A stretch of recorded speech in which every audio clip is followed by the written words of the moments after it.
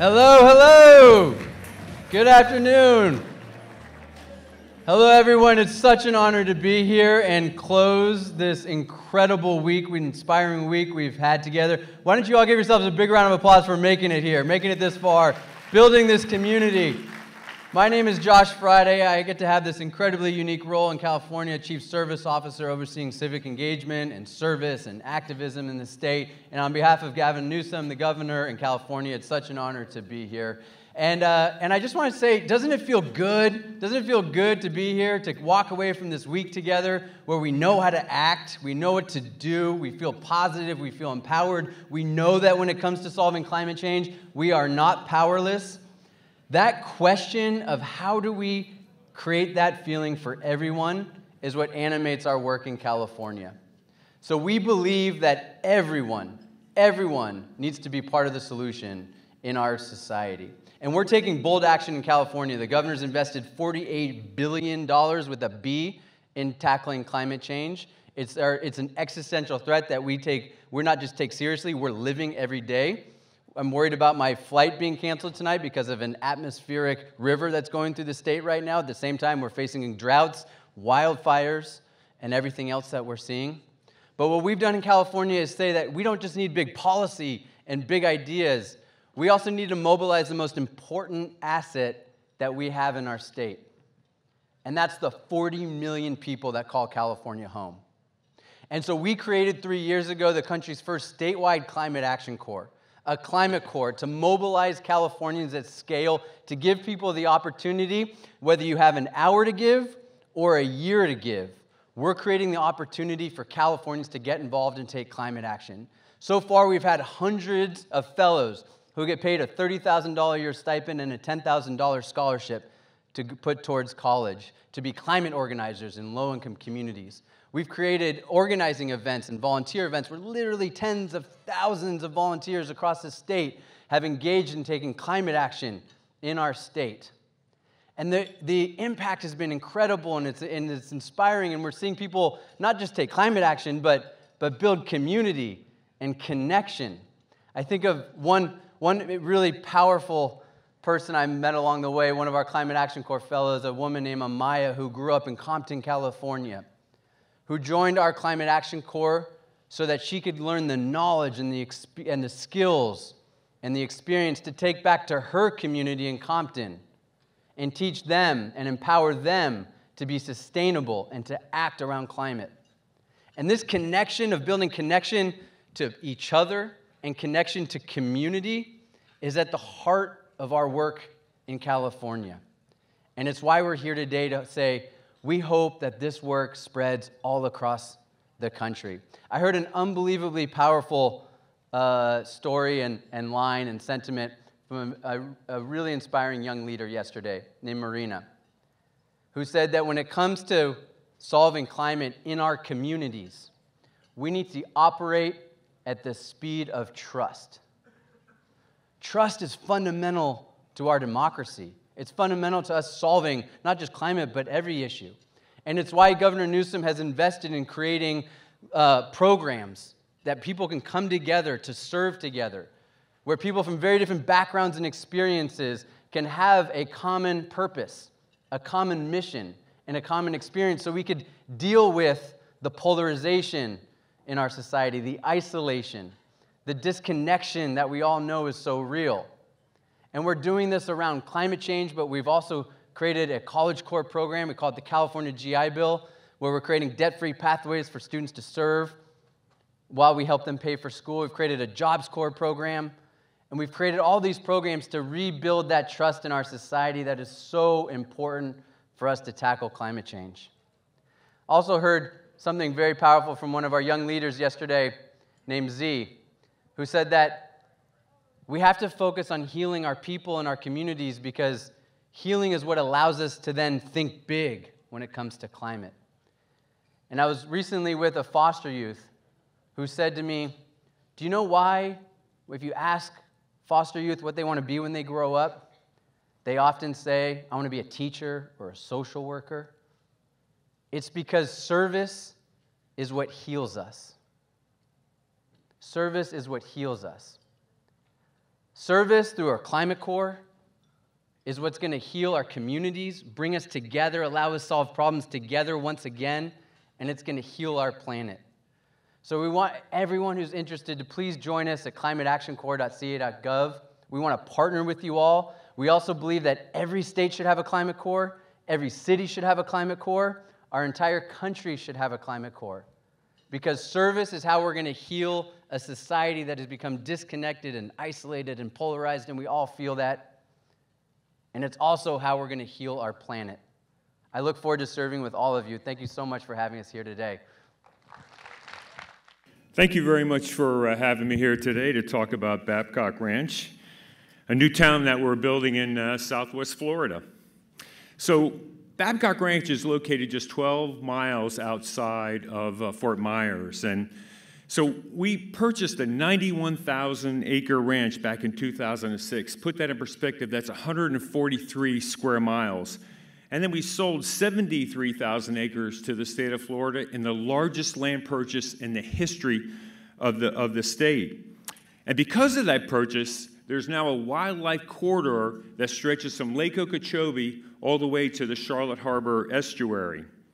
So on the remaining land, we're building now a new town that'll have about 20,000 homes and 6 million square feet of commercial space and a population of about 55,000 people.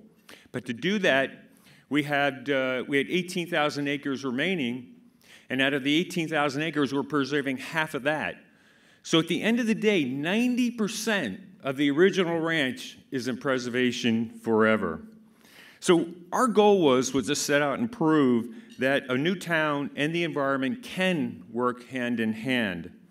And we did that by identifying 7 key initiatives that really have become the heart and soul of Babcock Ranch. They include things like the environment, energy, education, technology, transportation, health and wellness, and storm safety. We believe that we could execute these initiatives through innovation, becoming a living laboratory, and an incubator for new ideas. So, until last September, we were known as America's first solar-powered town. We have a 150-megawatt solar-powered generating facility on Babcock Ranch, and it powers the entire town. Just put that in perspective, that's 700,000 panels on about 840 acres. We also had the first solar-to-battery facility that in the United States. But then came Hurricane Ian, and the focus shifted for us from renewable energy and sustainability to resiliency, although I will tell you, I really believe that they are one and the same. So we had, at the time, about 5,000 residents, all living at Babcock Ranch. I can remember assuring them, telling them that they could all shelter at home and that they would be safe sheltering at home. So to back up that very bold statement, we spent years with our engineers and our architects and land planners designing a new town that would be safe for both our homeowners and for our businesses. But I got to tell you something. Ian put all that preparation, all that hard work and planning, everything to the ultimate test.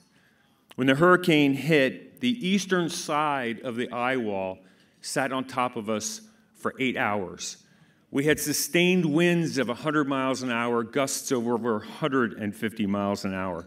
I got to tell you, I was sitting in my house, and it was like this perpetual freight train running right through us.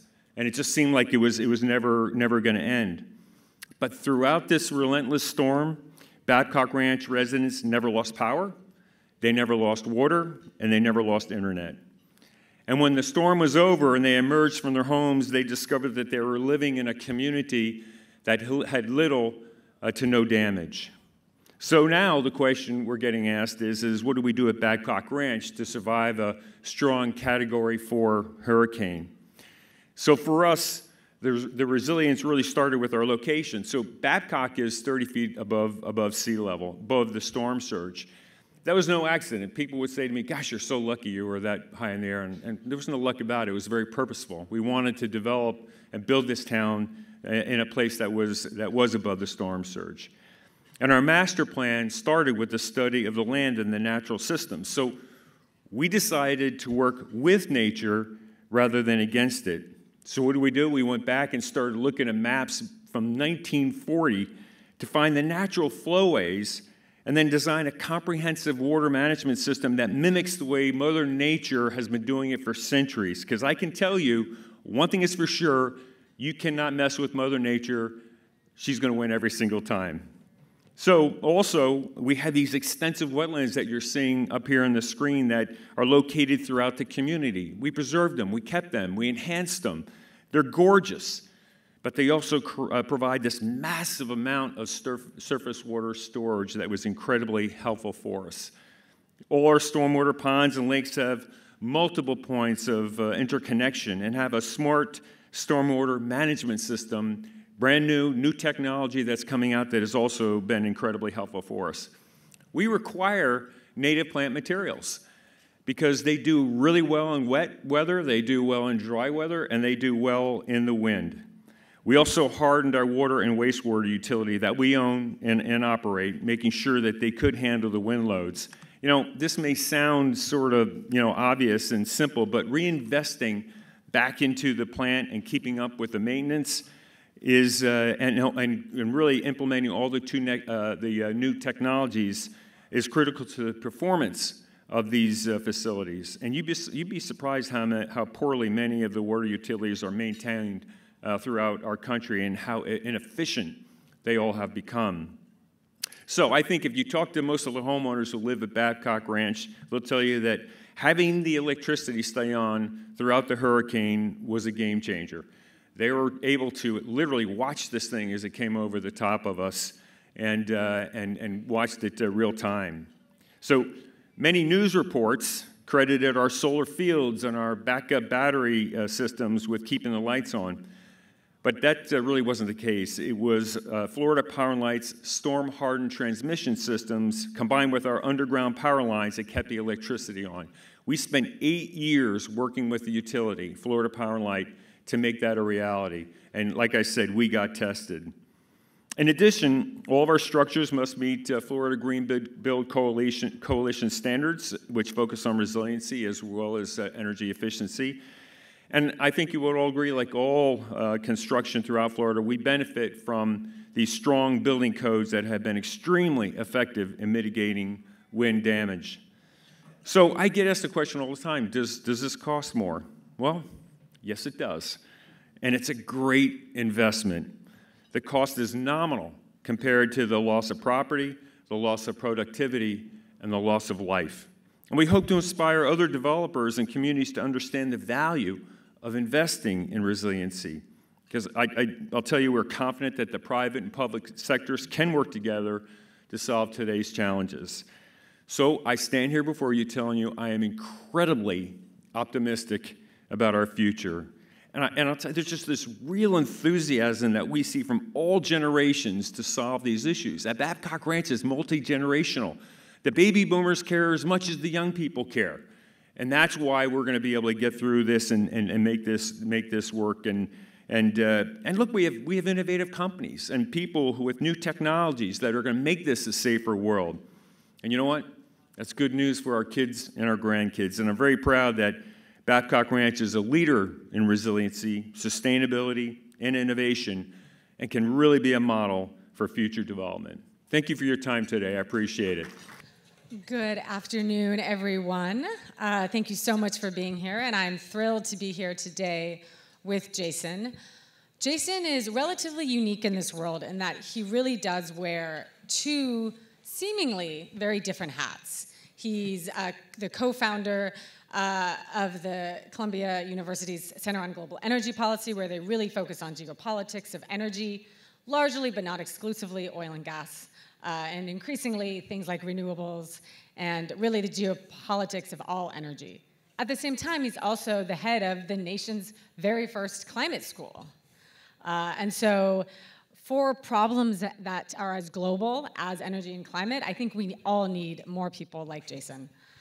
Before I ask him some questions, I have two questions for everybody out in the audience, making sure everybody's still awake after their lunch tiredness. The first question is, raise your hand if you've heard of Zero Week or been there.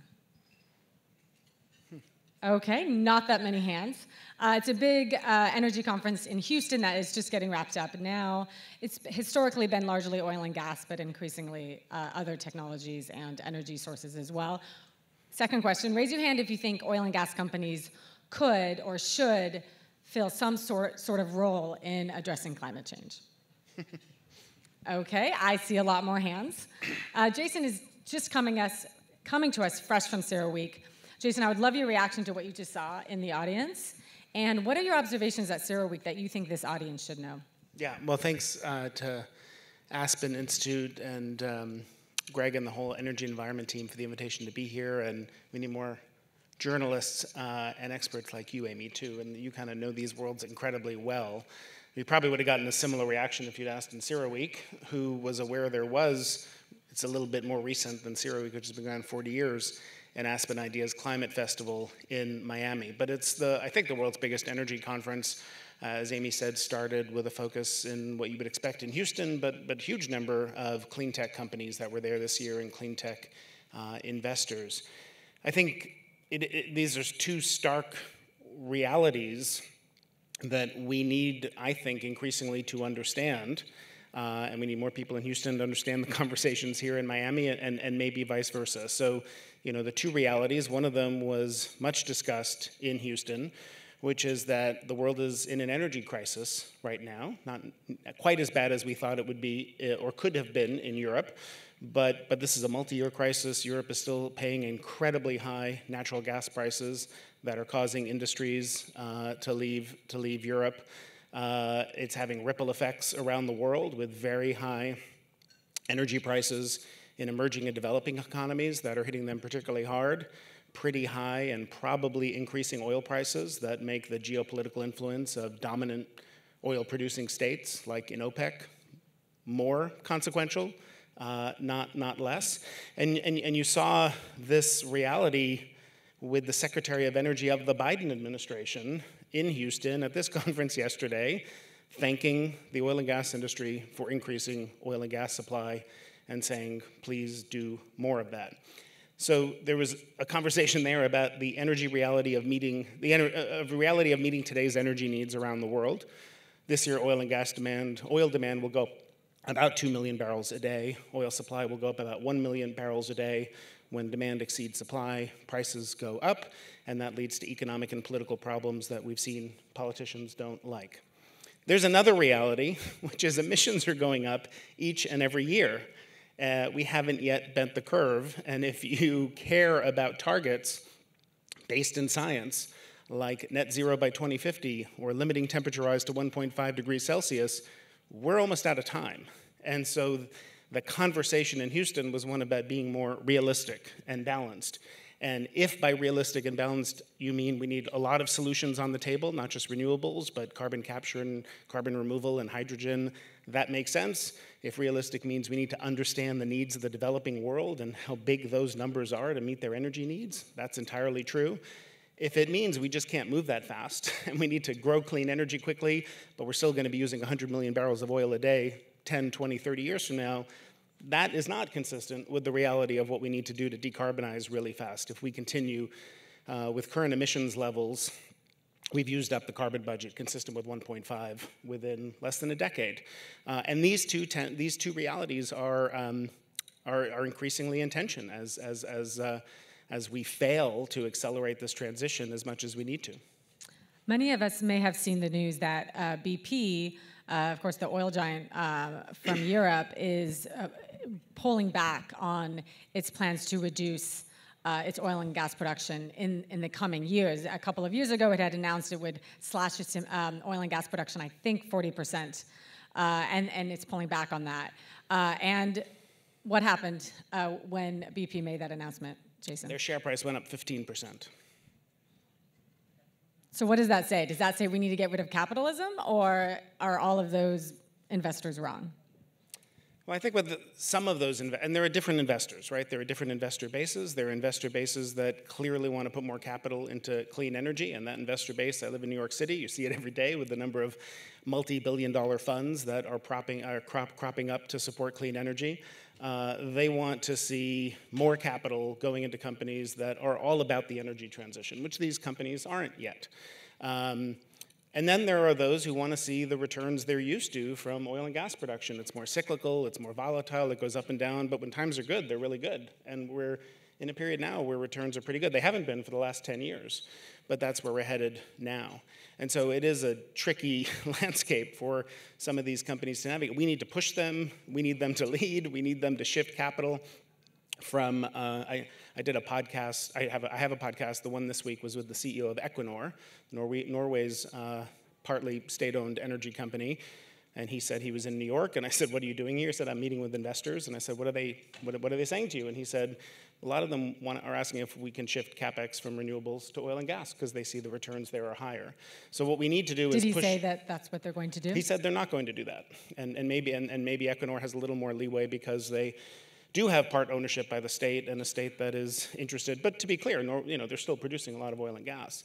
But what we need is to have these companies move, but also to create a broad economic and financial landscape and policy ecosystem that makes it very financially profitable for them to do so. We need to be in a place where if a company announces they're slowing the pace of withdrawal from oil and gas, as BP did recently, the market penalizes that, not rewards it. A lot of us are hearing about the upcoming United Nations Climate Conference in the United Arab Emirates for later this year. Critics will point out that, on its face, at the very best, it's questionable that a fossil fuel powerhouse, which is UAE and also a member of OPEC, should be hosting a climate conference. Critics say it's, the wolf guarding the hen house. What constructive role can fossil fuel countries play in addressing climate change, and what do you make of that criticism that is coming around the COP? It's, I think, a high-stakes COP. Look, this is the stock-taking COP. It's where we sit and look at one another and say, are we where we need to be or not? And the answer is clearly not. And the question is, what do we do about that? It is important to engage emerging and developing economies, as we saw in Egypt, which was kind of the Africa COP. Important to engage regions of the world like the Gulf, which have a lot of low-cost oil and gas, but also a lot of clean energy opportunity, and think about how to engage different parts of the world in this conversation. I think it's really important to increasingly, and this is an opportunity, it's not without risk, but this is an opportunity for hosting the COP in a place like that, to have more of a conversation than we almost ever do about the role of state-owned enterprises and national oil companies. We talk a lot about Exxon and BP and Shell and Chevron. Those so-called super majors are 15% of the world's oil and gas supply. Most of the world's oil and gas comes from state-owned companies. And we're not going to be able to have a transition until we figure out how to engage. And they respond to different incentives. Sometimes they can move faster, but sometimes they're not subject to the same social pressures, divestment pressures, ESG pressures that you do with the large financial institutions or shareholders, the way we were talking about with BP a moment ago. So we're in a world now where we're at risk, as I've been writing about, and as the International Energy Agency, Fatih Birol, talked about in the most recent World Energy Outlook, of failing to synchronize declines in oil supply with declines in oil demand. We need them kind of both to fall faster, but both to fall somewhat in tandem. And right now, as I said, we are not where oil and gas investment is below where it would normally be at this point in an oil price cycle, and you might say that's great. It can be great if oil demand is going down too. Oil demand, as I said, will rise 2 million barrels a day this year. And if demand grows but supply doesn't, one of two things happens. You get high prices and tight markets and price volatility, and you see how politicians respond to that, including the Biden administration, which released 200 million barrels last year from our strategic petroleum reserve to try to keep oil prices and gasoline prices from going up. Or if there's a gap, then you get more investment and more supply from some of the state-owned enterprises we're talking about that are not subject to the same social pressures. Right now, which countries are spending tens of billions of dollars to increase how much oil they can produce in 2030? Saudi Arabia, the United Arab Emirates. That's where the investment is coming from. You mentioned the emerging economy of Egypt and the fact that that's who hosted the COP last year. I anticipate we'll hear a lot about the energy needs of emerging countries at this next COP. Sometimes it can be seen as if the fossil fuel industry is using that as sort of a crutch to say, hey, let's continue to use fossil fuels. At the same time, these countries do need energy. A lot of times it's going to be something like natural gas to power their economies. At the same time, these countries are dealing with more extreme weather and don't have the financial capability to handle them. Jason, how do you sort of respond to that criticism that, oh, this is just how fossil fuel companies say they need to continue using fossil fuels in the developing world? Why is this such an important topic, and how do you think we should think about it? Yeah, look, I think that criticism is valid in some or many cases. This is a huge priority for the world. It's a huge priority for us at Columbia University, at the Center on Global Energy Policy. We just started what we call the Energy Opportunity Lab, co-led by Andrew Kamau, who's here, who just left the Ministry of Energy in Kenya. Columbia has a global center in Kenya. We are increasingly spending a lot of time thinking about emerging and developing economies. That's where the emissions growth is coming from. Not where the emissions have been in the past, to be clear. These are the parts of the world that did not cause this problem, have emitted almost no CO2 to date because they use so little energy per capita, don't have the resources to cope with the impacts of climate or to necessarily grow in a cleaner way than they have in the past. And we see that every day, right? I mean, Pakistan, the third underwater, in part significantly exacerbated by the impacts of climate change, and seeing rolling blackouts and struggling to afford energy because of the global energy crisis we're in and the very high natural gas prices that were exacerbated by Russia's cutting off supplies to much of Europe. In response to that, Pakistan recently said they're reversing their plans to use liquefied natural gas. And what are they doing? They're using more renewables, but they're also quadrupling coal capacity. And so we need to make low carbon, zero carbon energy affordable for these parts of the world by de-risking investment. We need something like $3 or $4 trillion a year in total by 2050 in a net zero scenario, about $500 billion to $1 trillion just by 2030 in the developing world. Most of that will be private capital, but a lot has to be catalyzed by public investment. And renewables and other forms of clean energy often compete favorably, but there are barriers to putting capital to work in many of these parts of the world. That's why the cost of capital is anywhere from 3 to 7 times higher. So those projects are not always bankable. We just did a piece of work at Columbia on piloting a project to a coverage facility to mitigate currency exchange risk. That's just one example of one of the barriers where you're investing in dollars, but you're recovering in local currency, and currency exchange risk can be a big barrier to investment, but there are many of those. I think directly to your question about is this a crutch or an excuse, I think it can be, but it's a reality. The reality is the developing world needs a lot more energy to not just turn on cell phones and have electricity access or turn on light bulbs, power cell phones, but have meaningful levels of growth, even a fraction of what we all take for granted. Mechanize agriculture, have industry, have transportation. Those are big numbers. The problem is when I think people in the industry say, therefore, we need to grow clean energy, but we also still need to keep growing oil and gas. Like that just fundamental basic arithmetic tells you that can't happen. A net zero world is not no oil and gas. We still have some carbon capture. You look at all the models from the IEA or elsewhere, but there's no way we're getting to our climate goals and continuing to use today's level of oil and gas. We have to be using a lot less. That's just the math of climate change. And the math of climate change is unforgiving, and the math of meeting the world's energy needs is unforgiving too, and that's the tension we have to reconcile. We have heard a lot about the Inflation Reduction Act here, and I know it was a big topic at CERA Week as well. The U.S. Energy Secretary, Jennifer Granholm, Jason has already mentioned her, she has used this term coopetition to describe the perfect balance between some competition and some collaboration. Many of us have probably seen the headlines about how Europe is scrambling to respond to all of the subsidies in the IRA. These protectionist measures could have a negative impact. Jason, is it even possible to strike coopetition? Yeah, it's an interesting phrase because I think when you said it first, or when it was said first, I mean, the first thing that comes to mind, and we could talk about it if you want, is China, right? Do the U.S. and China need to cooperate on climate? Because that is not happening and seems unlikely to happen anytime soon in a meaningful way, but it is competition that is both spurring China to invest heavily to dominate solar, dominate the battery supply chain, and bringing down the cost, so it's all more affordable. But now it's also competition that's driving the US to respond with things like the Inflation Reduction Act, which are historic climate measures to accelerate clean energy.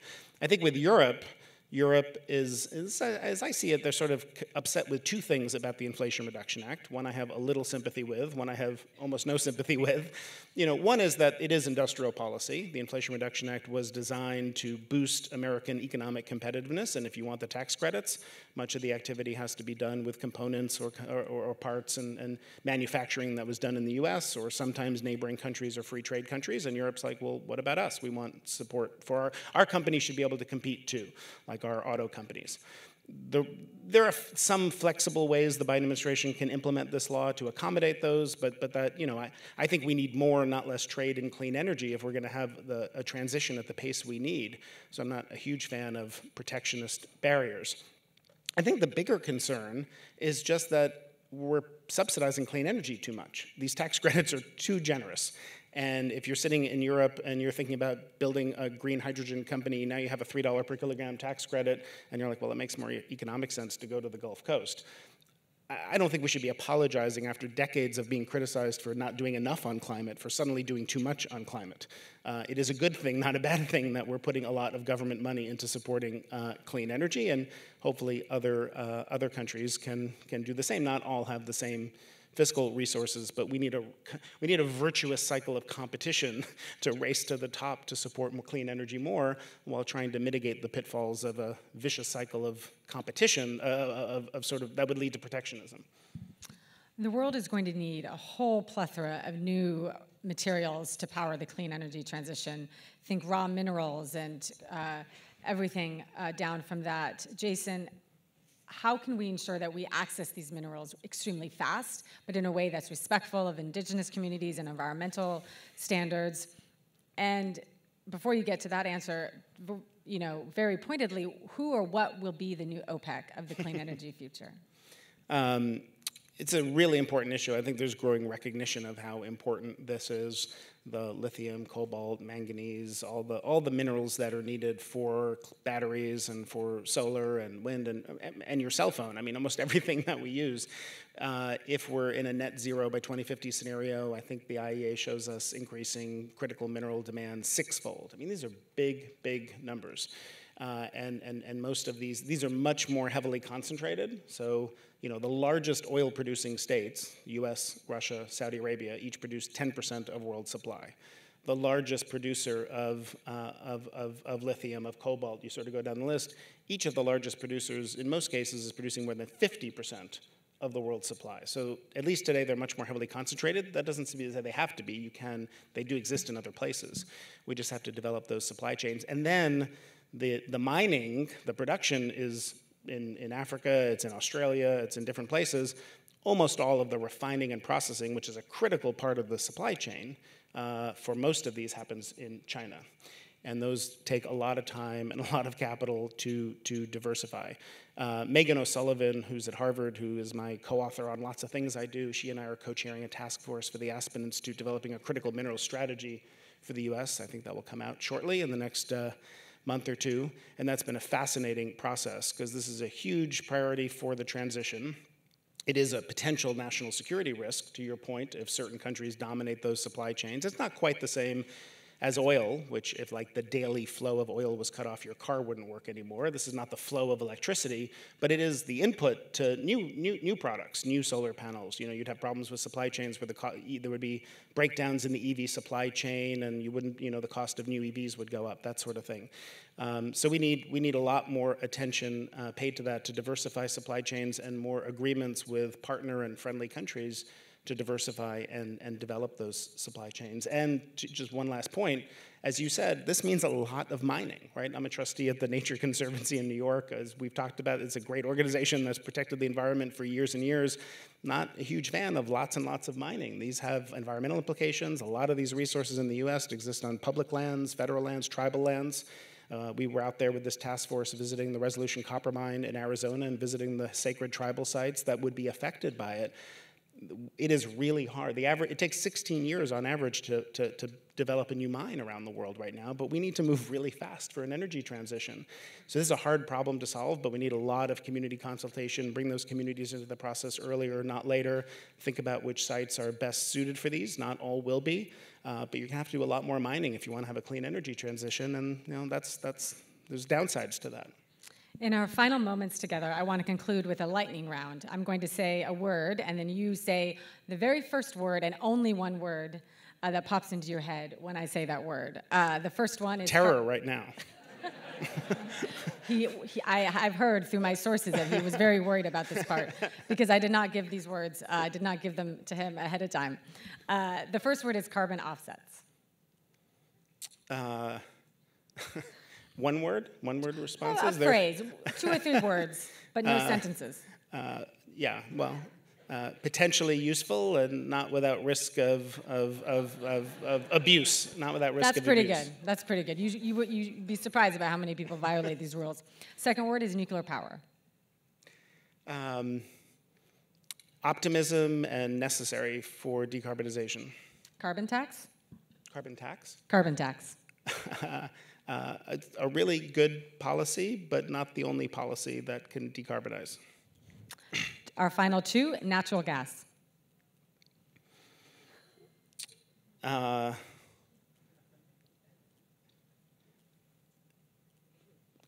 Carbon emitting, greenhouse gas emitting, and different time frames for different parts of the world to decarbonize. And final, China. Coal, biggest emitter, biggest growth in clean energy. I mean, coal is the first thing that comes to mind. It's 30% of the world's, 50% of the world's coal use, 30% of emissions, and it's still building new coal plants. That has to change quickly. Jason, I want to say a big thank you for this conversation and to the audience.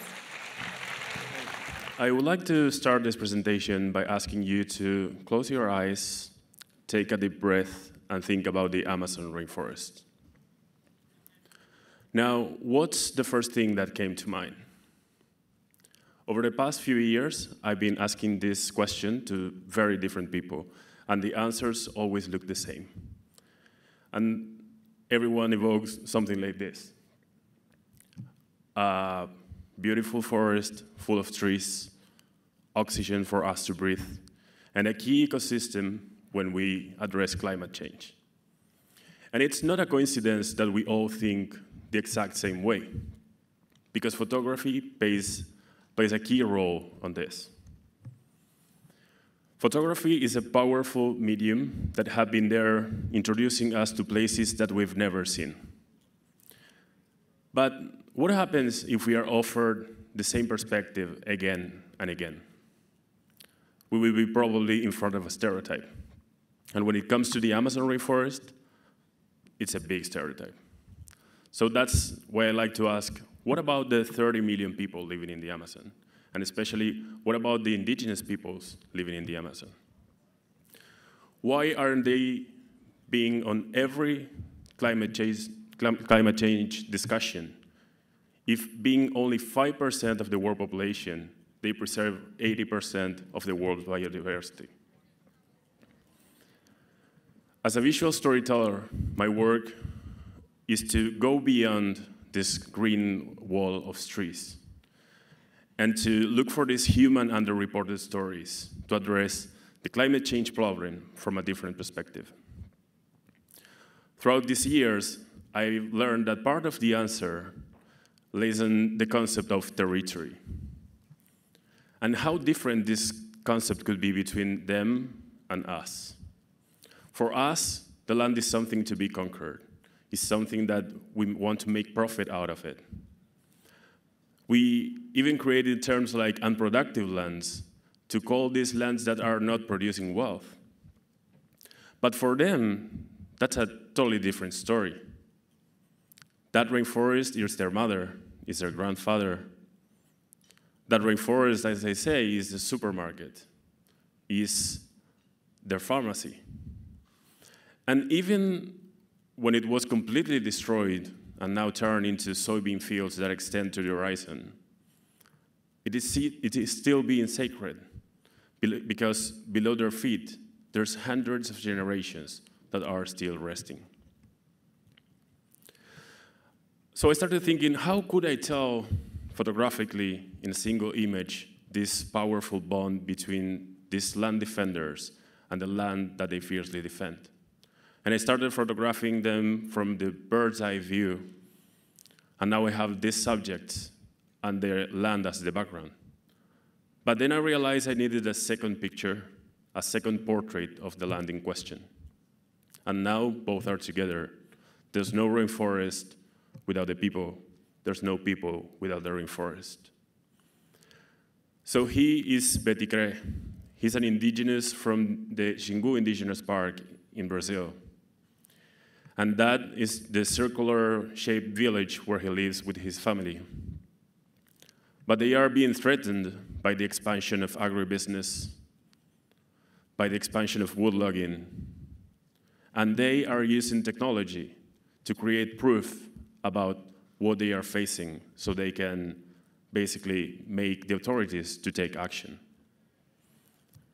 Deep inside in the rainforest in Ecuadorian Amazon, Nantu is a young leader that is preserving that pristine rainforest that you can see over there. This is one of the most biodiverse areas in the world because of the encounter of the Amazon rainforest with the Andes Mountains. What they are doing is to create these solar-powered boats so they can reduce their dependence on oil, which is creating a huge disaster in the Ecuadorian Amazon. Back to Brazil, Drica is a young teacher. She's descendant from African slaves that managed to find refuge in the rainforest. She has been elected the first woman to be the president for the 5 communities that she represents. But she has a lot of things to deal with. Wood logging, and they live right next to that huge bauxite mine. Bauxite is a mineral used to produce aluminum.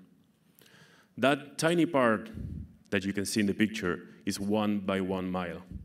But deep inside the forest, behind the canopy, it's a 15 by 15 mile. I mean, you can see that from space. Drica, as a teacher, believes in the power of education to tell young people how important it is to defend their land, because at the end of the day, you only defend what you love. These are just a few stories of this human journey of resistance in the Amazon. And with the support of the National Geographic Society, I will keep documenting these stories, these men and women struggling for their lands, but also struggling for us. So I would say that we should really listen to them. We should really make them part of the climate conversation. Because as a Brazilian indigenous philosopher said, whose name is Ailton Krenak, indigenous are experts in managing the end of the world. They started to face it 500 years ago, and the ones who I'm worried about is you, the Western people. So before finishing, I would like to ask you to close your eyes, take a deep breath, and think of the Amazon rainforest. Now, what's the first thing that came to mind? Thank you. Ladies and gentlemen, dear friends, I wanted to tell you how appropriate, even necessary, I believe the Aspen Ideas Climate Initiative is, and how receptive I am to the request made to me to talk about Monaco's strategy to address climate change. In Miami, climate change is no longer a distant vision. You have already seen and felt the consequences. Each of us must therefore, with the resources they have available, must make the decisions without delay to limit it, mitigate its effects, and leave future generations a healthy planet. In the Principality of Monaco, our greenhouse gas emissions emanate primarily from 3 sources, each representing approximately 1/3 of our emissions: heating of buildings, waste treatment, and mobility.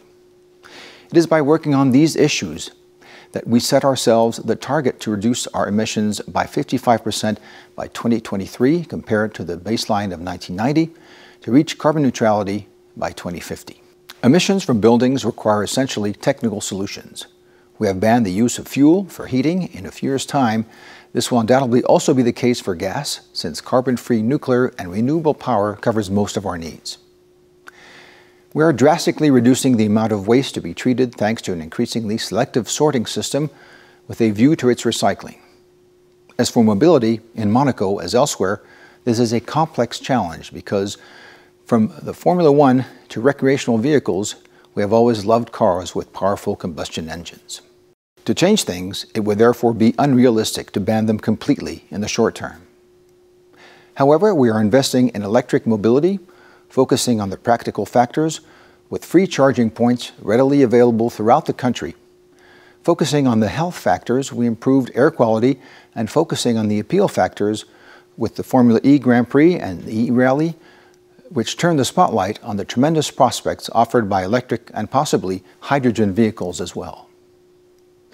We have done the same for our public transportation with a network of buses that will be fully electric by 2025. This is how, by facilitating everyone's life and offering them an opportunity to keep dreaming, we will be able to combat climate change in the mobility sector as well as other sectors such as food, industry, and tourism. I hope that your discussions today will enable you to move further down this path. Thank you. I don't mean to be dramatic, but we are undergoing a biodiversity crisis, and that's what we're here to talk about. It is directly related to the climate crisis, and yet oftentimes is sort of on the sidelines of that conversation. I can't really imagine two better people to speak with about this than Monica Medina, who is the Assistant Secretary of State for Oceans and International and Scientific Affairs, as well as the Special Envoy for Biodiversity and Water Resources, which is a long way of saying that she's at the center of the Biden administration's efforts on these biodiversity issues, and Gerardo Ceballos, who is an ecologist and conservationist at the National Autonomous University of Mexico and a leading researcher over the past decades on this topic. We're going to talk about solutions, but Gerardo, I want to start with you just to sort of set the stage. Most people here probably know there's a biodiversity crisis, but can you just give us the context of, how bad is it? Well, thank you very, very much, Monica. Thank you very much. Well, we all know about the climate change problem, but actually the biodiversity problem is more urgent and is more acute. So it's often called the silent crisis because we hardly see the animals that are becoming extinct and the habitats. And just to give you an idea, the number of species that become extinct in the last 100 years, and we know only 2% of the species that live in this planet, but the vertebrates, mammals, birds, reptiles, and amphibians that become extinct in the last 100 years would have taken 10,000 years to become extinct under normal times. If the species that are on the brink of extinction become extinct in the next 20, 50 years, the rate of extinction that will have taken 2,500 years to become extinct. That's the magnitude. And the extinction crisis is the only irreversible crisis, environmental crisis, because one species is gone, it is gone. Let me give you very quickly one example. There were 10 million elephants in 1990, in the 1900s. There were only 1.3 million in the 1970s. There are around 300,000 now, and we're losing one elephant every 30 minutes by the illegal trade. There will be no elephants in the wild, probably, in 20, 25 years if this continues.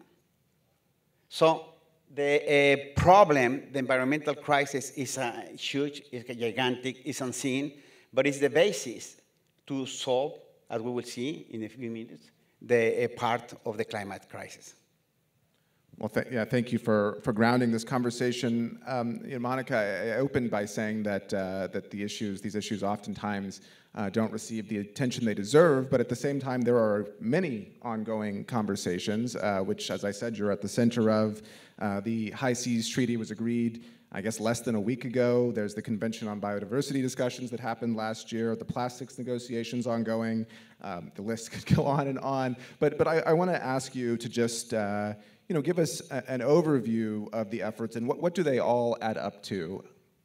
Thank you, Justin. It's such an honor to be here on this panel with so many other wonderful people helping to close out this incredible convening by the Aspen Institute.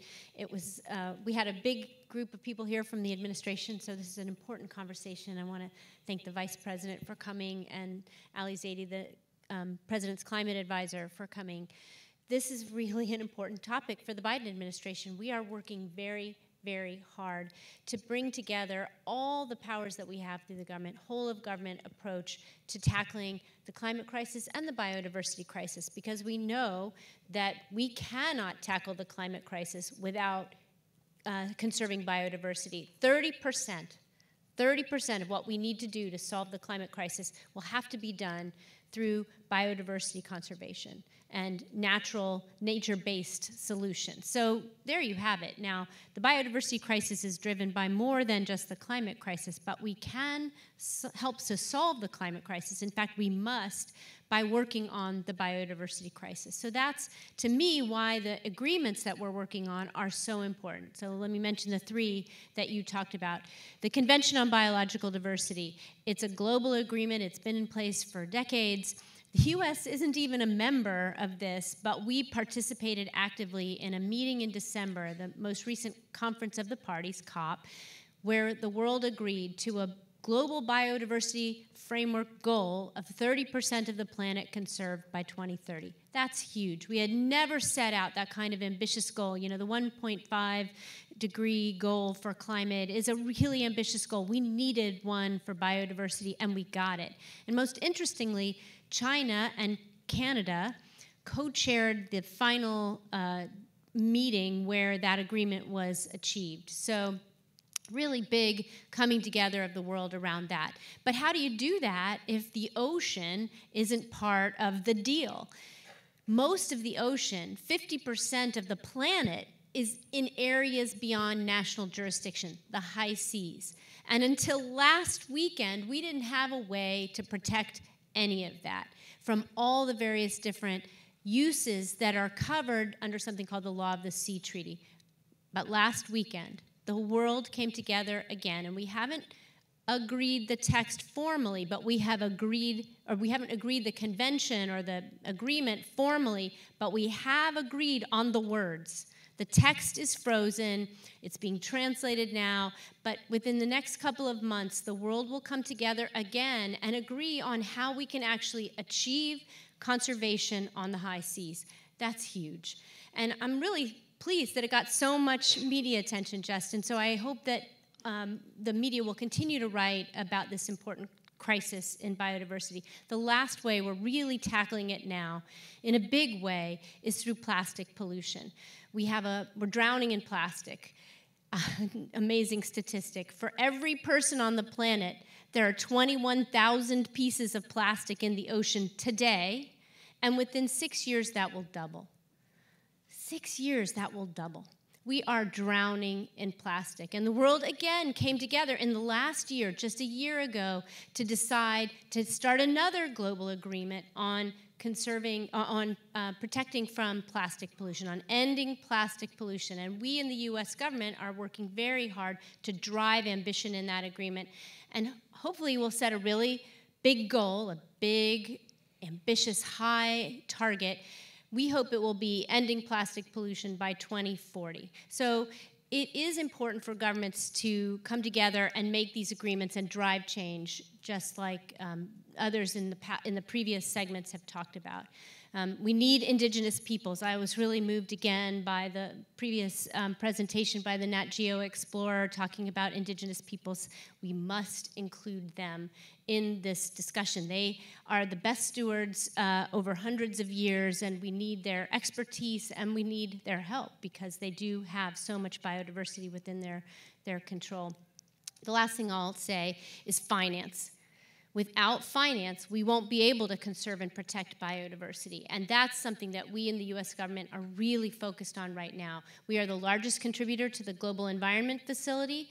We increased our contribution last year when it was re-upped, and now there's almost $2 billion in that facility that will be dedicated to nature finance. But it's hard to put a value and find finance for things that we've taken for granted for decades, thousands of years even. They're free, essentially. We have to change that. We have to change the way we think about nature and biodiversity and value it so that we can ensure that we will continue to protect it. Well, I want to just ask one very quick follow-up, if you can, because I want to underscore how important this high seas agreement is. How, 2030 is just around the corner, really. How do you get there? How do you protect 30% of the world's high seas by then?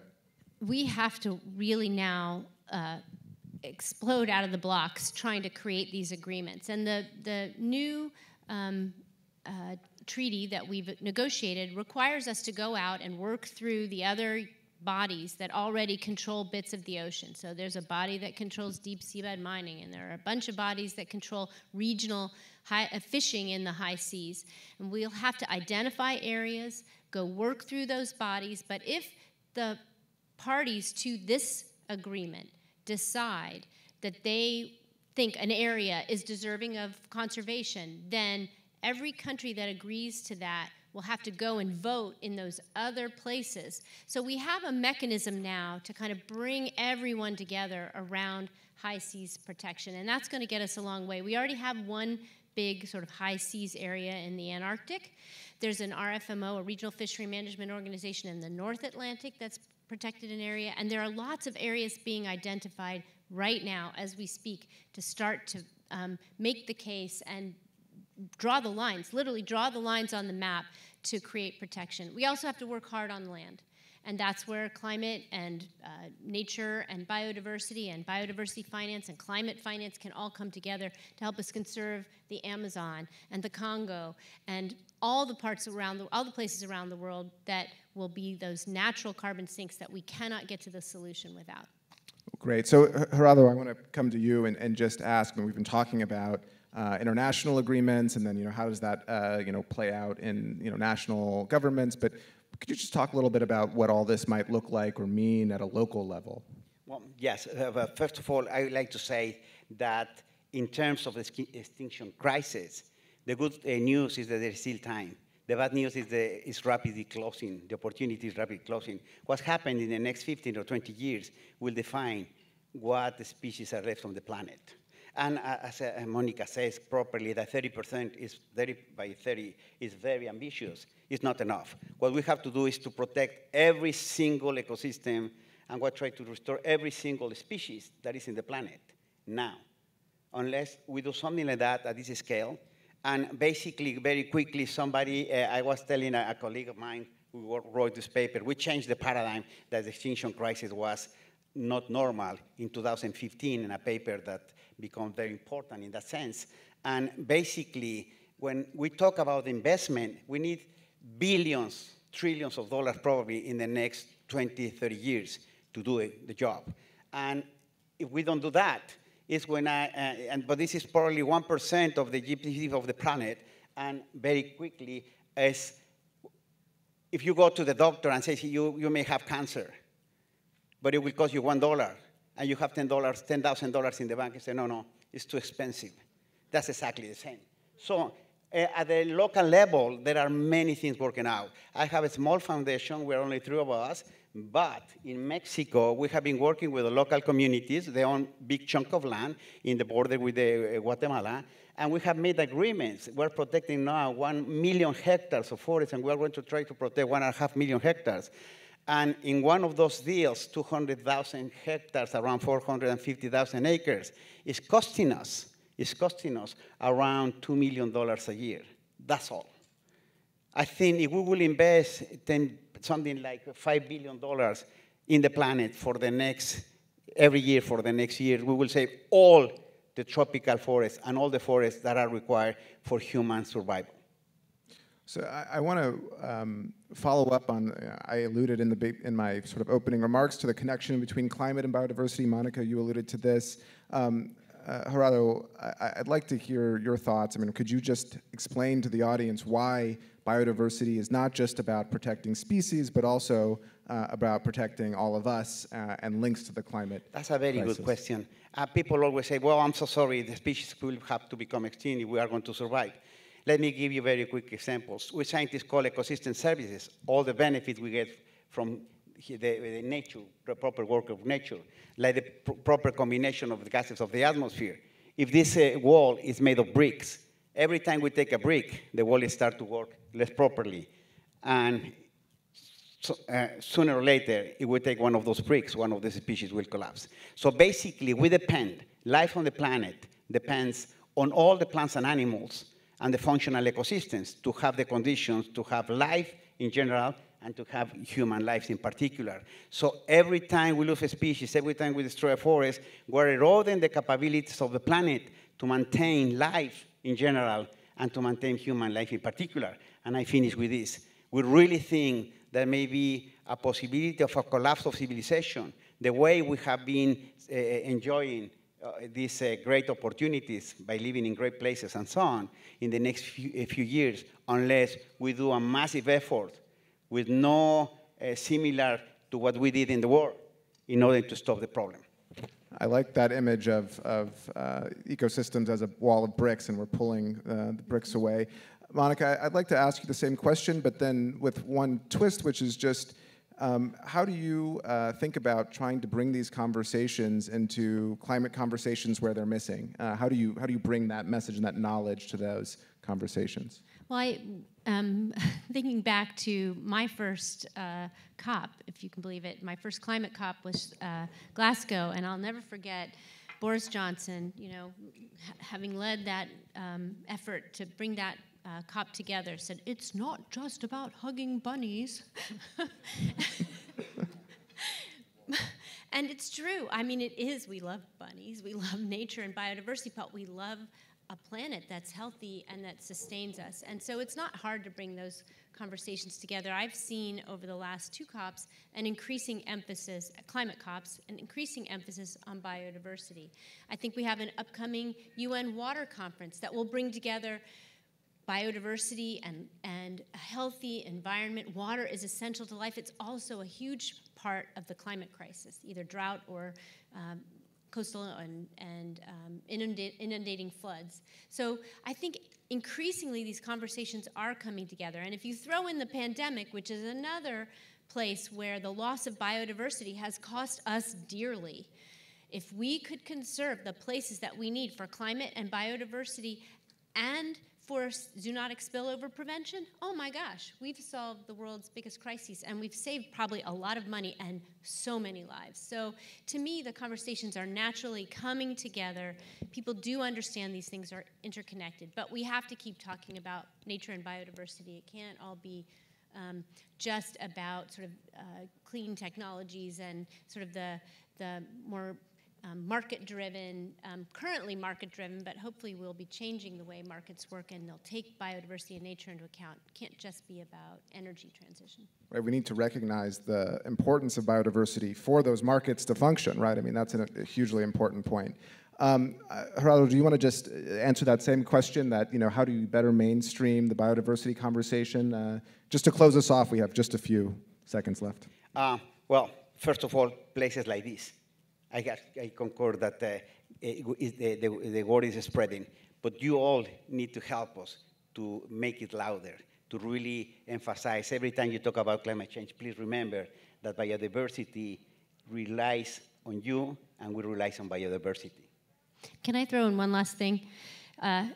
Relying on you, please recycle your plastic badge outside. There are bins for it. That's how you can help just today. Thank you. Thank you. Thank you. Some news, some information to use right away. But thank you for this really informative conversation to you both. Thank you. Thank you. Thank you very much.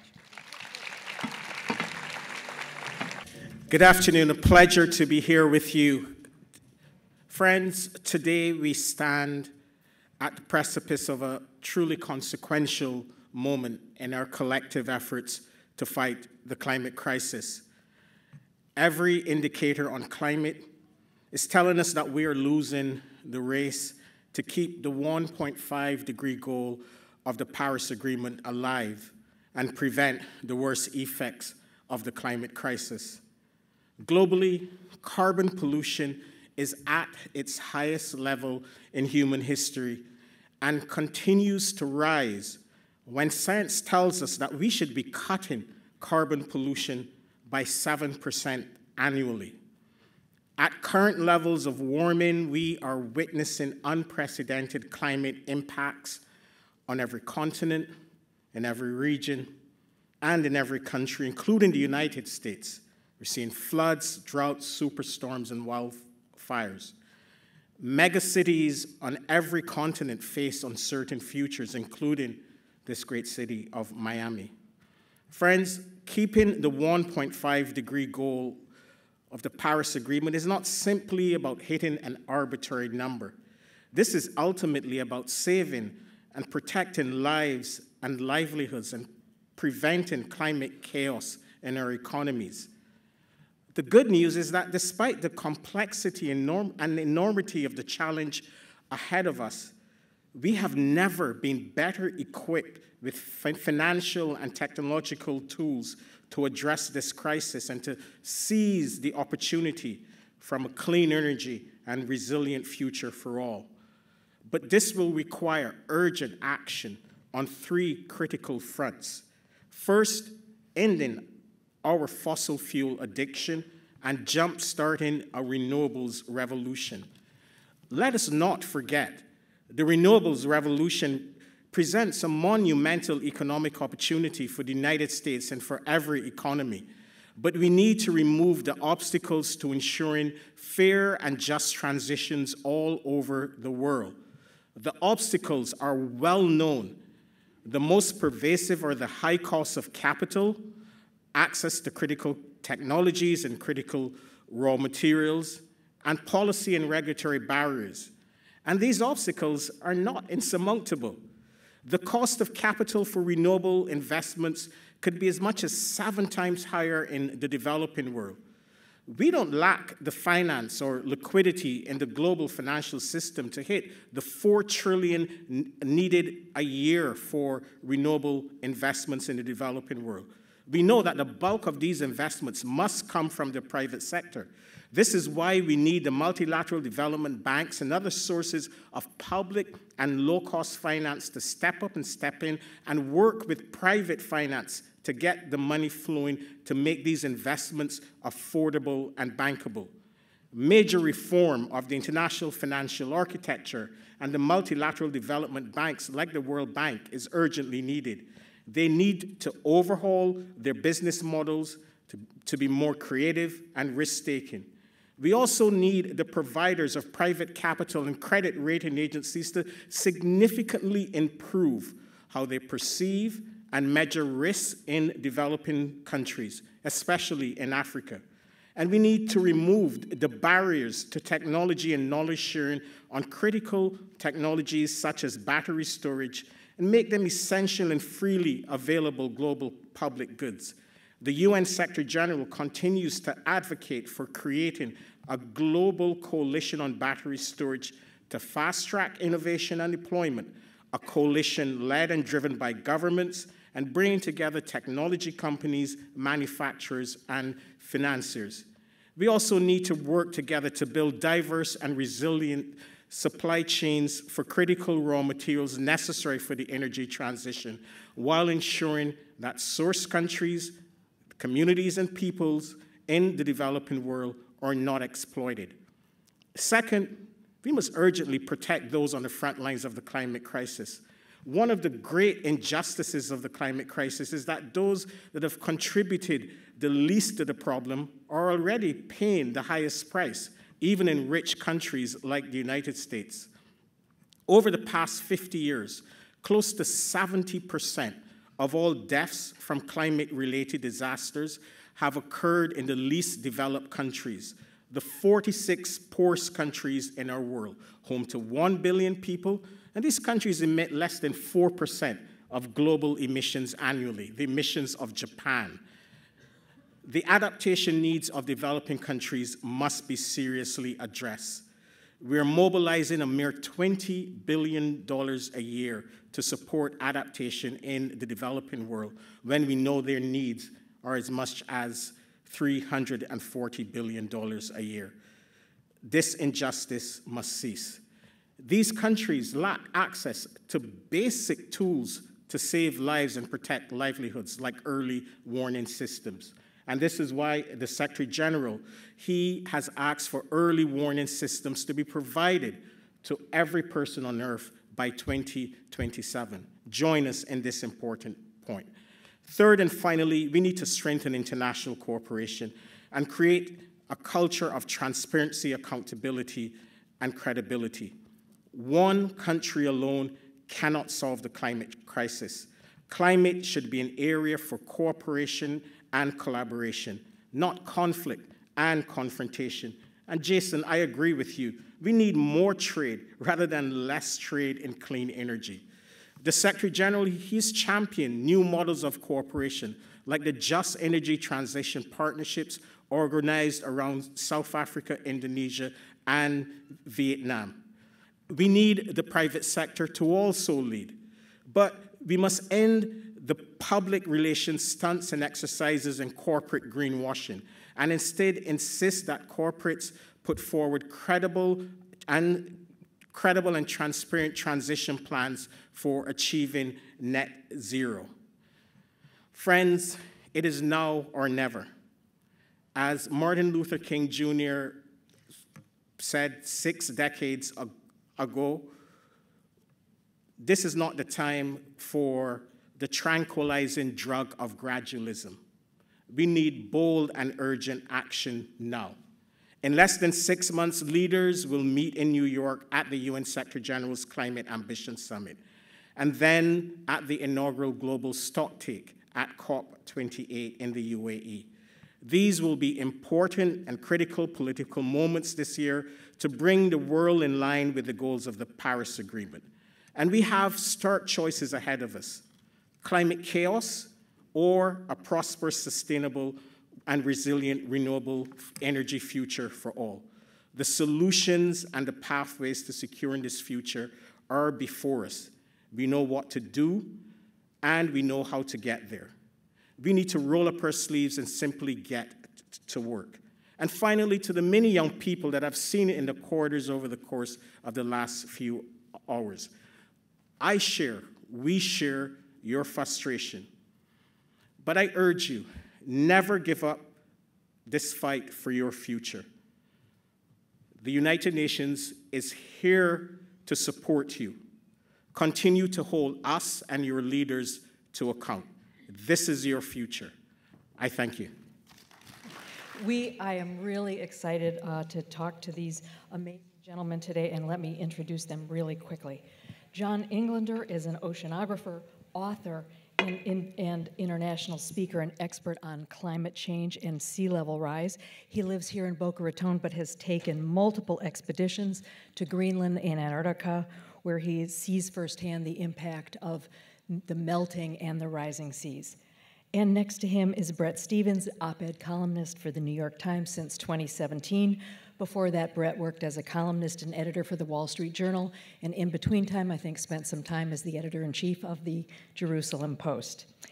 In 2013, he won the Pulitzer Prize for commentary. So this is an interesting pairing, and you're probably wondering, why are these two people together? So let me just set that up a little bit.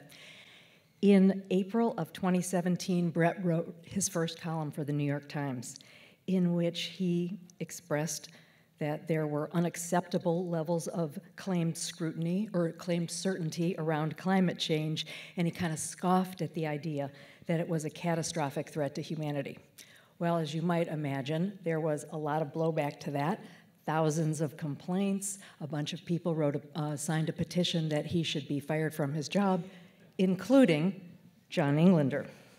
But now, Bret, as you said later, I might have spared myself the outraged reception to my first column if it hadn't been preceded by the name-calling of my old columns, such as when I called climate activists a cast of spectacularly unattractive people pretending to an obscure form of knowledge that promises to make the seas retreat and the winds abate. Okay. So, John, even after that, a couple of years after that column and after the big hubbub, you reached out to Bret. It was like a cold call, and you offered to take him to Greenland to see for himself what was going on. Why did you reach out to this person? Well, after I'd signed the petition to try and get him fired, which didn't work, I started reading his columns, and I actually really liked the way he wrote and thought, and his healthy skepticism on so many global issues. And I really thought to myself, well, maybe I missed something in that original column. So I went back and read it, and it really wasn't quite as strident as some people might think. It just caused a knee-jerk reaction by scientists in the climate community. And I was going to New York to talk to the New York City Bar Association, and I had a day in between flying up, and I just thought, what could I do in New York tomorrow? Maybe I could meet Bret Stephens. We'd never been introduced. I sent him an email at 4 o'clock on a Sunday afternoon, introducing myself, and said, would you be willing to meet? He said, sure, meet me at the Times tomorrow at noon. So we spent an hour in his office and got to trust each other. And then I said, you should come to Greenland, which he did. All right, so I know there was a pandemic in between when you actually got to go to Greenland, but why, given your thoughts at that time, the skepticism about climate change, about global warming, why did you agree to go to Greenland?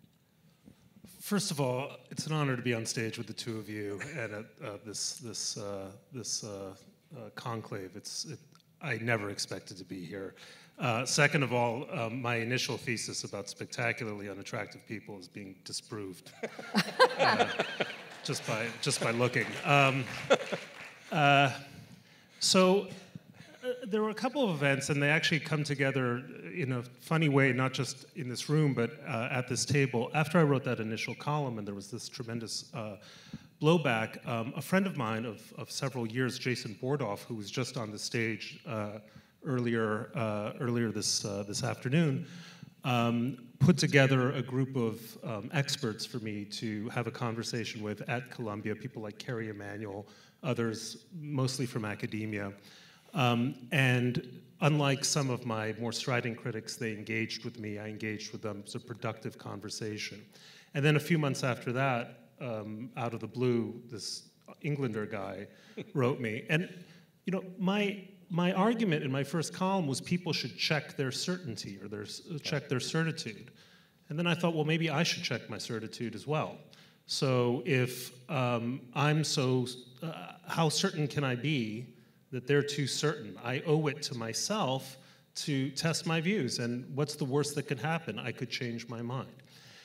Now, when John approached me, I mean, I'd had a lot of very unpleasant encounters before then, people who wouldn't shake my hand. John approached me in such a friendly spirit that it just seemed churlish not to accept the invitation. And that first meeting led to a conviction that I might have something to learn. And plus, I'm a journalist, so I'm always up for a cool junket, and Greenland sounded pretty cool. So there was the intervening period of COVID, which actually did more also in its own way to turn my mind, and then we went to Greenland.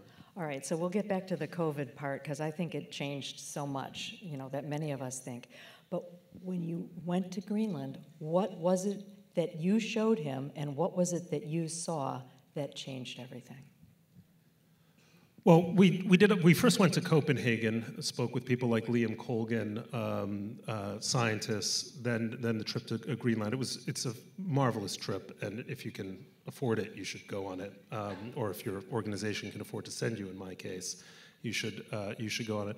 the most striking visual for me, and it's not that it was a kind of Damascene, Saul on the road to Damascus kind of moment, but seeing the trim line between the mountain range of Greenland and the ice sheet. That is to say, the equivalent of the bathtub rings that you see in American lakes and reservoirs in the West. That immense amount of space that you knew was once covered with ice and has then retreated was a very impactful visual. It was one of those moments when you go, I'm looking at it. There is something utterly undeniable here that I have to take account of. And that combined with my realization during the pandemic that there are moments, someone said earlier, Mother Nature can't be defeated.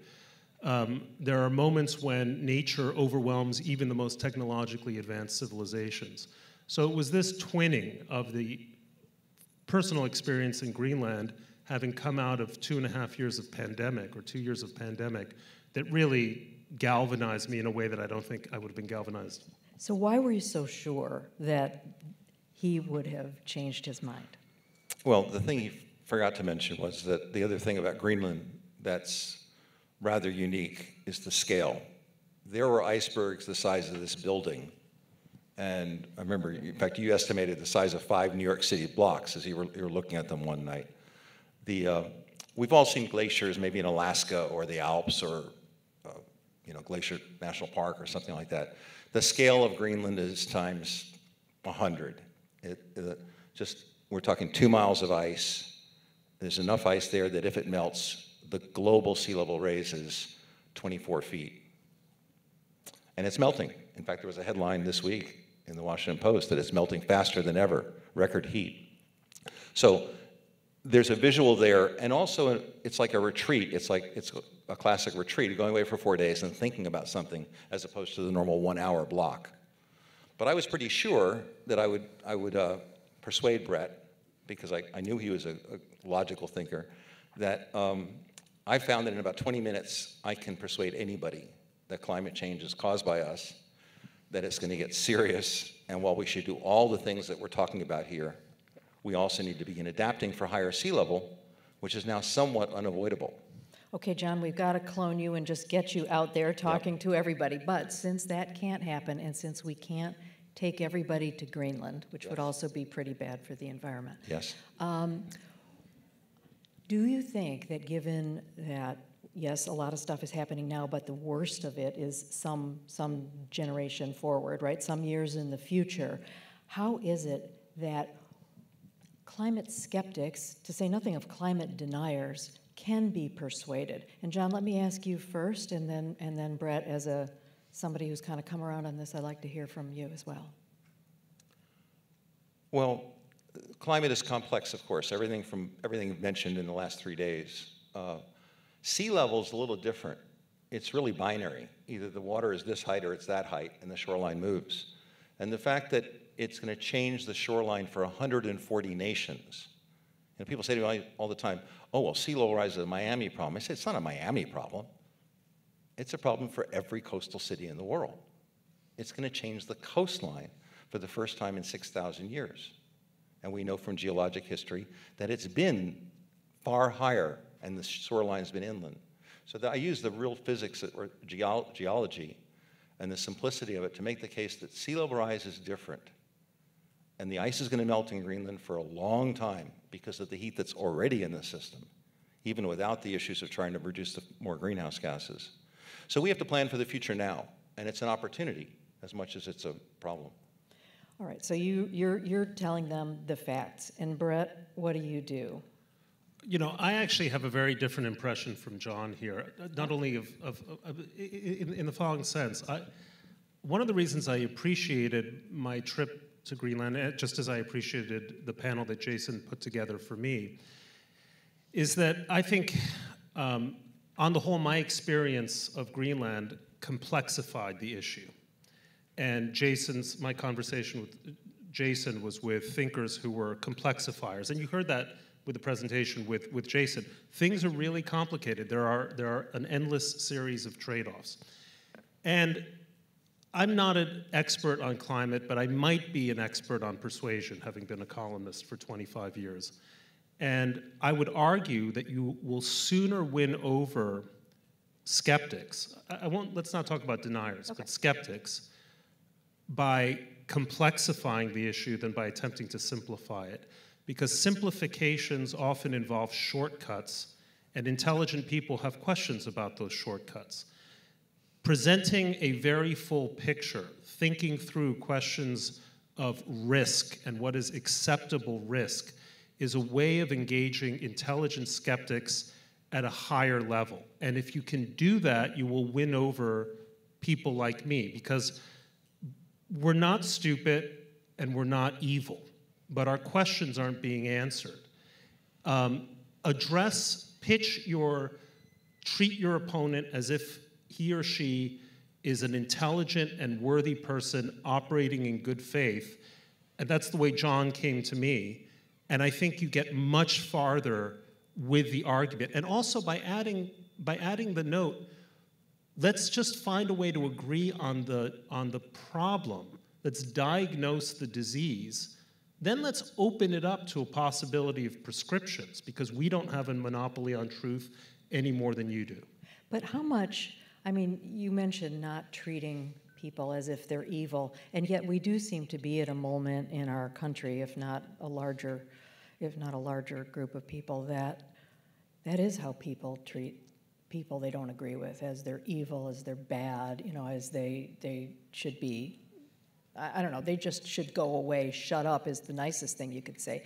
So how do we get back to that civility to have that conversation? So my liberal colleague and I, Gail Collins, have a conversation in the New York Times every week, and amazingly, it's wildly popular, because underneath the noise and the algorithms of outrage, there is a real hunger in this country for civilized and productive disagreements between two people who might not share the same views, but at least want overall the same good goals. Believe it or not, even the climate skeptics want to live in a habitable planet. They just have, in my view, an incomplete view of what is required to achieve it. Abraham Lincoln had a wonderful line. It's actually an aphorism. A drop of honey draws more flies than a gallon of gall. And it's old advice. It's really good advice. It's a really good way to win over people who are, in fact, winnable. They're not in the pockets of oil corporations. They're not irreducibly stupid. They want to hear arguments that treat them like mature human beings capable of reaching mature conclusions. I mean, you've written 2 books about rising seas. I would assume that you agree that people are persuadable if you go in there with the right approach. Absolutely. Not only, and it just makes common sense. If you really disagree with somebody, scream at them and throw things at them is not going to get them to change their position. But if you can engage them on a point of fact, like, did you know that sea level used to be 400 feet lower, or that it used to be 25 feet higher? Well, that surprises people. Or did you know that icebergs melting don't add to sea level rise, which is really surprising to most people. There's a way to engage people and say, wait a minute, can that be true? Tell me. And once you get a dialogue going, you can really do some education. By the way, there are 4 places to go to Greenland this summer. We've expanded our trips at Bret's encouragement, and for whatever it's worth, there are 4 places. All right, now Bret, I think we all know when skeptics become converts to anything really, they become the best proselytizers. So I know you wrote a 6,000-word story in the New York Times back in October talking about this. How hard was it for you to kind of wildly publicly say, I've changed my mind about this? Because a lot of people won't do that. Yeah, I mean, I was joking with my editor who's like, how's it coming along? And I'm like, Nick, I'm dealing with post-traumatic stress disorder here, and give me time. So it felt good. It feels good to kind of come to an honest reassessment with your own views. And by the way, because I'm an instinctive contrarian, I can't get that out of my system. I think I still managed to piss people off with some of my somewhat contrarian conclusions. The main thing, though, is that it's not impossible to change your mind. It is, in fact, a sign of intellectual maturity and sophistication. And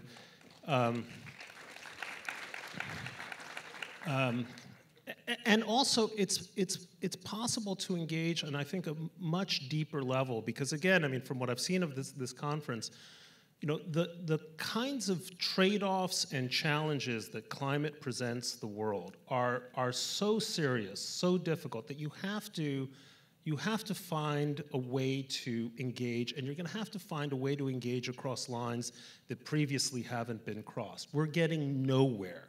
We're getting nowhere with the current dialogue that we have. It shouldn't have to be that way. You can start having really productive conversations. Again, I said this before, coming to people and saying, hey, listen, we're not in possession of 100% of the truth. Let's talk about the kinds of solutions that could begin to make sense. My own view is we don't need one solution, we need 500 solutions. And lots of people can participate in that multiplicity of solutions, not the one big idea that's going to save the world. One of my favorite parts of the story that Bret wrote in October on, you know, coming around was at the very end. I think there were 9 things, 9 practical things that we should do, and you know, one of them just said that don't allow climate to become a mainly left of center concern. So what can scientists do to stop that? Because that's kind of where it is right now. The scientists have a lot to learn in terms of better communication, frankly. One of the things that I do that's a bit different, I mean, I really use plain language. I don't even use the word mitigation. That's not a common word in most people's vocabulary. And it means two totally different things. It refers to reducing greenhouse gases and slowing the warming, or reducing the flooding by resiliency designs. Those are both mitigation. So uncommon word meaning two totally different things in the same field. We need to talk clearly. The more fundamental one is we talk about getting carbon out of the atmosphere. We're not talking about getting carbon out of the atmosphere. That's about as true as saying I'm drinking hydrogen and oxygen, which we know of as water, H2O. Carbon dioxide is a clear gas. Carbon is a black substance. So we scientists need to be much clearer in our communication. Use simple words. Don't try and impress people with jargon and technical stuff. So that's one, and I always use simple visuals that anybody can follow, whether they're a scientist or an arts major. So I think we all have to do that, but it really is a matter of coming together. Not only is everybody here aware of the crisis of climate change and the need to do lots more, lots quicker, as the last few speakers have supported, but we are past the point of no return. And the ice is going to keep melting for centuries now, just because of the heat that's already stored in the sea. Now, it's happened before in nature. If you learn a little bit, as I point out in both my books, 120,000 years ago, sea level was 25 feet higher. Most people don't know that. So we have to learn the science, but in plain language, and simplify it. And I think sea level rise in particular presents one of the biggest challenges, of course, particularly for places, not just Miami, Fort Lauderdale, Tampa, Jacksonville, and all around the world. But it's going to change the landforms. It's going to change nations. 30 nations will disappear this century underwater. We have time to begin adapting. And is it, terrible? Yeah, lots of things are terrible, okay, in the world. But this is one, actually, if we just take a deep breath and realize that the sea will be higher. Let's work hard to keep it to 3 feet of rise, not 13 feet of rise. If we just focus on that as calmly as we can and realize this is the time to start designing for the future, that 100 years from now, what we do today will have proven smart and farsighted, things that we're investing in a different world while we were trying to do all the other ecological things and greenhouse gas things. But sea level is going to be higher. So it's an opportunity to really invest in the future, but we've got to think big. Bret, you're going to get the last word. Very briefly to answer your question. There are 2 ways in which I think conservatives ought to be animated on the subject of climate. Number one, it's going to be a tremendous field for innovation. And those who are conservative on the libertarian side should see this as an opportunity for huge technological, game-changing advances in the future that work with the grain of a capitalist free market economy, not against the grain.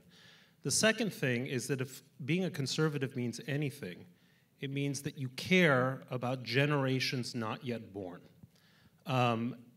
Some of the effects of climate, the ones that scare us, we'll be dead for, in all likelihood. But our great-grandchildren will be alive for them.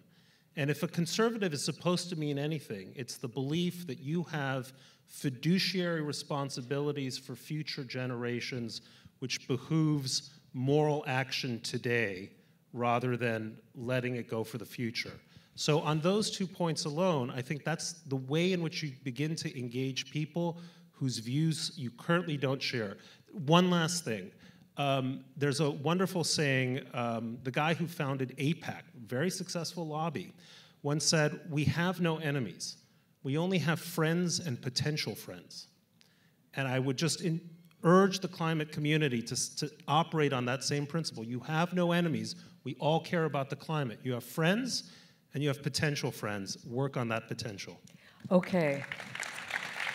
I want to thank my friends Bret and John. I want to thank you all, and I mostly want to thank Aspen Ideas Climate for this really thought-provoking and inspirational last few days. Thank you very much. So I'm Dan Gelber. I'm the mayor of the city, and I regularly am asked to appear at the convention center to welcome people who are here, conference of dietitians, conference of actuaries, whatever they may be. I kill with the actuaries because they always laugh at jokes about rounding up. It's really a big thing. But this is something that's very personal to my city. In fact, I think it's personal to the world, which is this idea of that we're really facing a challenge that is, I can't say it's fully unprecedented, but when I think about the Aspen Institute, it was born out of World War II. It was born out of the great conflicts that the whole world had to focus on to move to the next era. And so I just want to thank all of you, because for my city, this is a lot more important than just giving a good time to people who are here and creating moments that they cherish. It is about solving the great challenge of our world today. And I want to thank Dan and the Aspen staff for everything they do in trusting us to be a host. And I want to thank my people, the city of Miami Beach, and of course Michelle Berger, who is now a cult figure in this group, for all the work all of them have done. Really, it's been our privilege to have you here these last 3 days, and we look forward to you visiting our city annually until we solve this problem. Thank you, Mayor Gelber, and all of you for being here. My thoughts and thanks to your team, because they've been working on this for 10 months since last year's summit in May. And Michelle, again, on behalf of the Aspen Institute, thank you so much. There's 2 other cult figures here. Kitty Boone is all the way in the back. Kitty leads our public programs. Kitty, thank you so much. Icon might be better. Yeah, okay, icon. But then the other icon, the Eddie Vedder of the Aspen Institute, is Greg Gershuni, who leads our energy and environment program. Incredible leader. And their teams.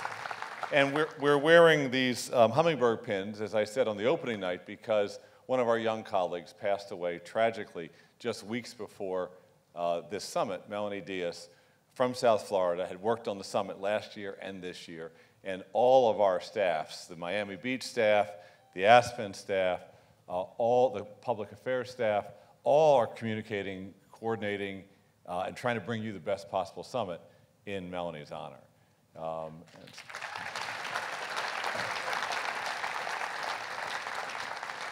It's such a pleasure to see thinkers and leaders and doers from every sector, from business, to see innovators, to see leaders in government like Monica Medina, to see artists and photographers, to have scientists, to have all the different people that have something to contribute together, gather together in the breakout groups, in the big sessions, really working the problem for understanding and for solutions. We loved having so many young leaders here this year and every year, And those young leaders are taking their place, and it's great to see. And all of you who are supporting the younger people in your communities as they stand up and contribute, giving them the space, the resources, and the faith to do what they can do for this, we all thank you. The Aspen Institute is so much about investing in our young people. As I look around right now, I see a number of friends that we've made over the last year since we've been here in Miami Beach in year 2. And it's really fun for me to be able to look out and see people that have come together now multiple times because we want to get something done for the world. And so I thank each one of you for your commitment and your work. Our hope is that we'll learn a lot from this year's summit, and so then provide a summit next year that builds on the lessons learned, continues the momentum in many areas, invites new voices into the conversation, roots ourselves that much more deeply in the greater South Florida communities, and has more impact in the world beyond. And I'm positive that will happen because I saw how much has happened in the last 10 months since our first summit here. So if you have ideas or suggestions, if you feel as if there's another angle that we should be looking to provide, we do a lot of work in the time between summits. We have a whole giant program focusing on these issues that Greg leads. Please be in touch with me at my name at the Aspen Institute or with Greg, and we'd love to hear your thoughts as we start to brainstorm with this incredible public servant about the next summit. Thank you all. Thank you. See you next year.